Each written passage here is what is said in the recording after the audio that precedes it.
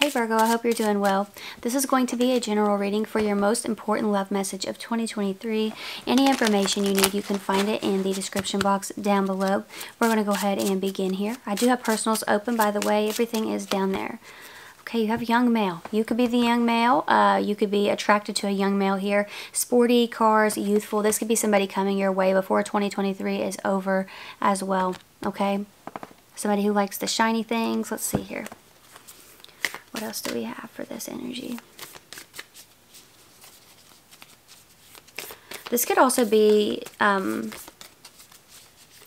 to describe that there? Somebody who is not fully in their masculine, whether male or female. There's somebody here who's not fully in a space where they want to act, like they're focused on other things here. Let's see what this is.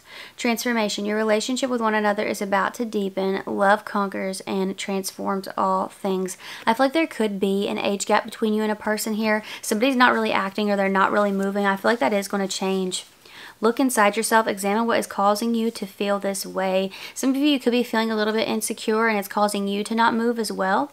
So yeah, I feel like there could be a little bit of a standoff energy. Sexual union. Honor the place in one another where you are one eternal soul. For there you will find true bliss. Wow. Somebody's growing up. You know, it feels like there's somebody here who has not matured yet. You know, it seems like they have not realized what it is that they need to do in this situation here. Like they've not really honored their feelings. I feel like they're honoring other things like material possessions and things of that nature, and it's not that we can't like those things and go after those things, but I feel like that's been this person's primary focus, you know, is what's right in front of them.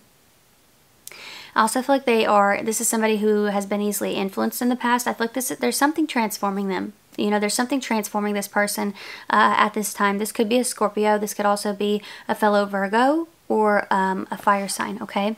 So that's what I'm seeing here for you, Virgo. Hope this was helpful. Details are down below for anybody who's interested in personals, Instagram, or Patreon.